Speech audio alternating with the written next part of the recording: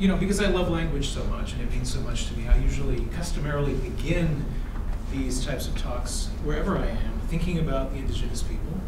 This is Mawakwa Ohlone land. There were 8 languages spoken along this peninsula, stretching all the way down to Monterey. So, in respect, I would like to invoke their spirit now.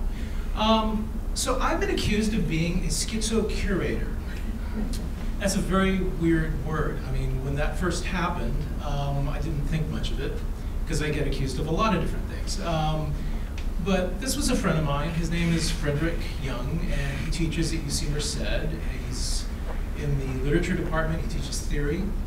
And he was referring to the work of Guy Deleuze, and specifically a book called Anti-Oedipus. And in this book, Félix Guattari and Deleuze make an attack on Freud, and they also make an attack on the psychology of capitalism and the limits of, you know, I think the human spirit under those constraints. So, you know, to really explain this story, I think I have to kind of go back a little bit. I have to go back about 100 years.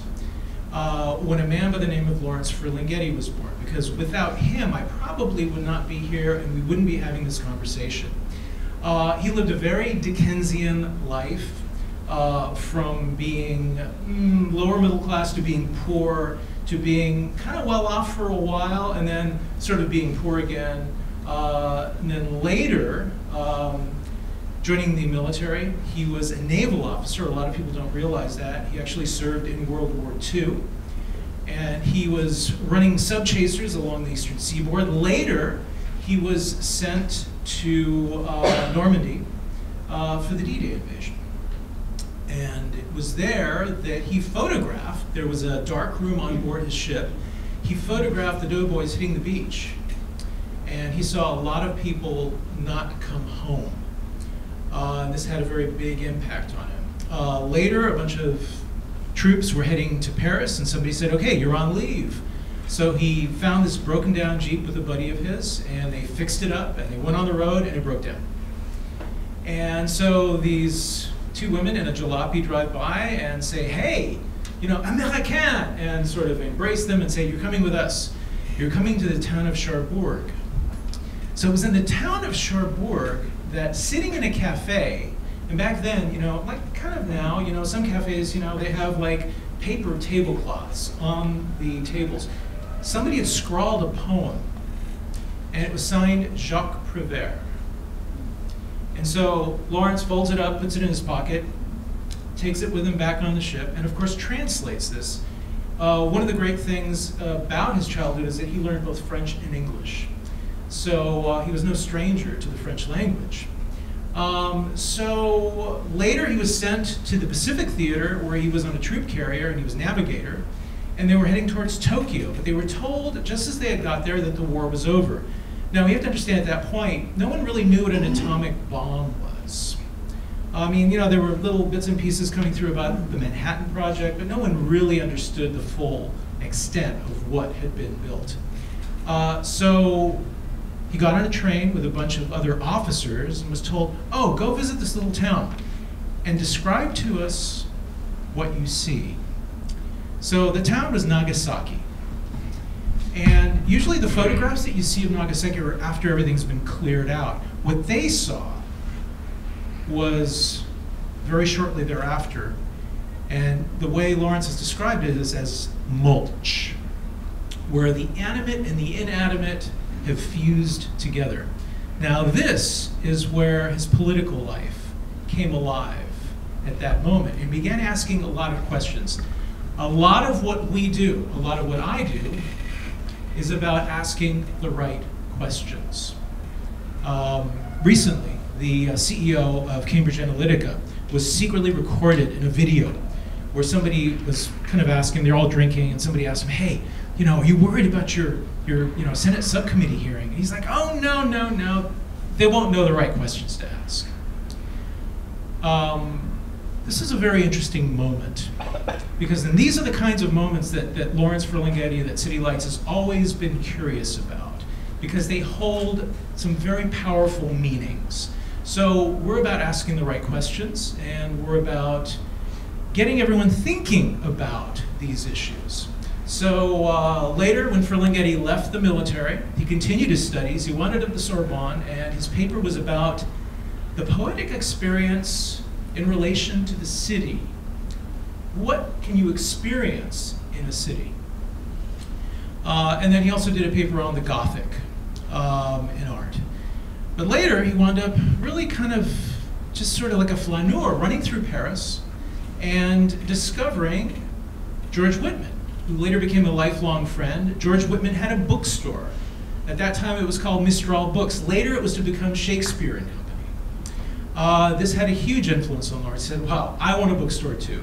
So he heads back to the States. He's not doing very well on the East Coast, decides that, hey, I want to head west. And he was told, like, you know, there's a lot of bohemians out west. It's a little like Paris. You'll really love it. And so that's what he did. When he came out here, he was walking along North Beach. Actually, he's driving along North Beach, and he sees this guy kind of like fixing something. And that's where City Lights Bookstore is now. And that man was Peter D. Martin, who had created a journal called City Lights, which at the time, there really weren't too many journals that had poetry and prose and artwork.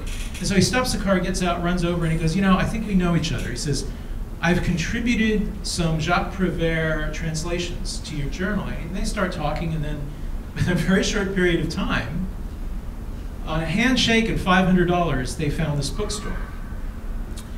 Now, Peter Martin doesn't last more than a year, but once he's gone, he gets homesick for the East Coast and heads back. Lawrence buys the rest of the business from him, but then he realizes, wow, you know what I really want to do is have a publishing house and a bookstore. Because you also kind of get to control production, which was very, very important. But then he also wanted to create a space that was safe for people to have dialogue and to kind of enjoy each other's company, much like what he had experienced in Paris. And so all the way through the Howell trial and what happened in the 60s and punk rock, and there's this kind of long continuum. And we could spend probably 2 or 3 hours talking about all this. But I'm going to fast forward a little bit now and talk a little bit about this continuum and where I fit in. So I originally come from theater, and I did spend a few years as a book buyer at another bookstore, and I was actually about to go into film because I had also edited film. I was about to quit books, and then I got snapped up by City Lights, and it turned out they didn't have much of a calendar, and so one thing led to another. But then something happened in the interim where I think that, you know, Ferlinghetti and the staff, everyone realized that, you know, we could be doing something much more interesting, because what we've already been doing in terms of curating the books, what if we did that with events, and it becomes this wonderful feedback loop between the books that we publish, but then also inspiring people, thinking about the ways in which different subjects kind of interrelate. So essentially, we're about community building. And what I do is bring people together. And you can kind of think of City Lights as being a kind of an alembic. Like if you want to think about alchemy and the way that, you know, like different elements come together and then, you know, they lead to something else. But also kind of a playground for ideas. And so what Fred was thinking about when he accused me of being a schizo-curator was the fact that I was employing many of the techniques and many of the ideas that we were actually featuring. So whether it's surrealism, let's say something like automatic writing, or automatism, or the Oulipo, where it's an offshoot of surrealism where they place constraints on your creativity just to see what will happen. And I do this, actually, and I work with artists and with writers, and, you know, we create these programs. And a lot of it is very serendipitous. At times, it's a little scary, like you're never quite sure where a project's gonna go. But there's this deep inquiry that is very rigorous, And we're always kind of questioning ourselves, and we have some really great partners. And so a lot of what we do is really about connecting people with each other. And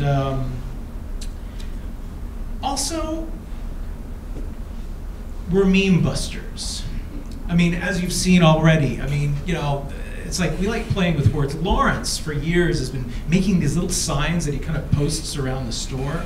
And it's always in response to things that are happening at large, especially like when, you know, an autocratic force begins sending memes out that really are intended to limit people's imagination. And so we are into re-engineering memes. That's also a very big part of what we do. We don't just deal in the avant-garde and in art and in literature. We're also interested in politics, and we're also interested in technology. We're developing a project right now with our friends at the University of Sydney. There was a man who we worked with years ago on a Paul Virilio symposium. And he has created a project called Project Q, which is about quantum technologies.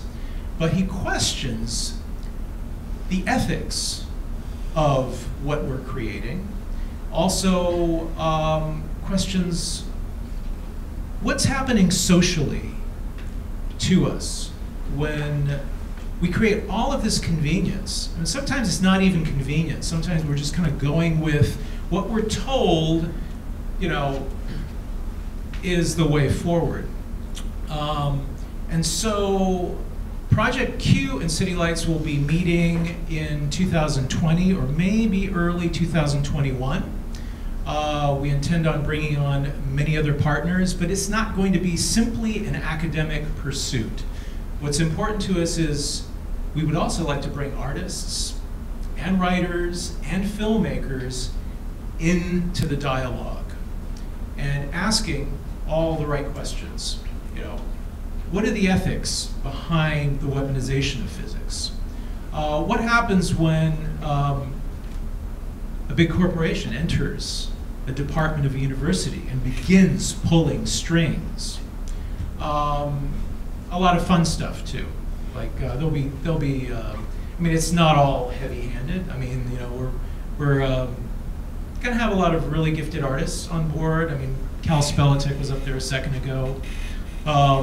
So there'll be a few others that have a bit of a sense of humor and can add some levity to the whole thing. But so, you know, I'm trying to think now where I can go with this because, you know, we really have a limited amount of time. I may actually open it up for Q&A now and just see what you would like to learn more about in terms of this process. Because I can talk about the minutia of it, especially in terms of, you know, because I know on the description of this evening that, you know, George Bataille comes into my mindset, Guy Deleuze comes into my mindset, a lot of other people come in, and it's as if, and Lawrence has used this as a quote when he began the bookstore. He said, you know, City Lights is a kind of a place where the writers of the ages can engage in a conversation with each other and with the public. And so, and this is very, very important because being a spectator versus being a participant, that's part of what we're breaking down. And through a lot of these programs, what we've done is like, we've torn that veil down, and sometimes whether you like it or not, and sometimes there are moments of discomfort, but boy, it's a lot of fun. So I am here to answer your questions. Okay, first of all, thank you.